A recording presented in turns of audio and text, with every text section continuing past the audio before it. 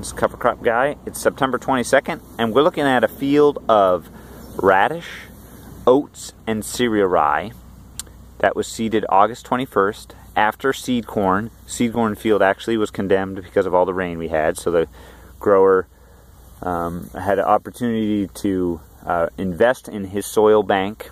So the goal here really of this particular mix, and with this field, we're up on black sand, so they blow really easy, of course, is protecting the bare soil.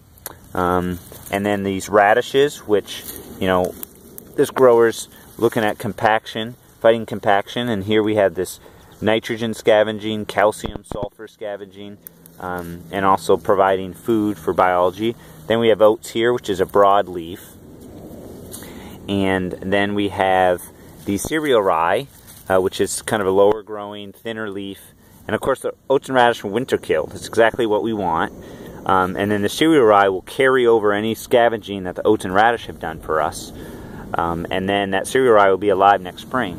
And this grower's concern really was, well, Dan, maybe I should burn this down now so I don't have that heavy mat to deal with in the spring. Which is a valid concern when you're trying to plant, you know, your cash crop into this. But it's also a old way of thinking that we need a nice, clean, easy bed. The reality is that with our planters and technology nowadays, we could plant literally into pavement, into gravel, and get some successful planting. Now, there's still so it's a mental barrier, really, is what it is. And so when we look at this, we say this looks beautiful, we love this green, but in the spring when it comes planting time, that's a little scary, and that is completely understandable.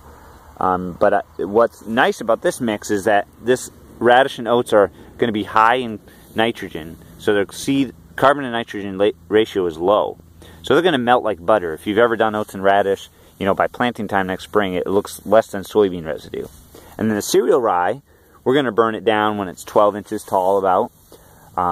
Is going to also be equally vegetative, equally low in carbon and nitrogen, and we're going to have a really nice, friendly planting environment with lots of nutrients readily bioavailable to that corn early on, and then slowly released through the cereal rye the rest of the season. So this farmer's optimizing his soil so that his crop is optimized, and that's really what we're going for here. So Dan Perkins, cover crops, don't burn them down in the fall. I say you lose half your benefit, you lose half your investment.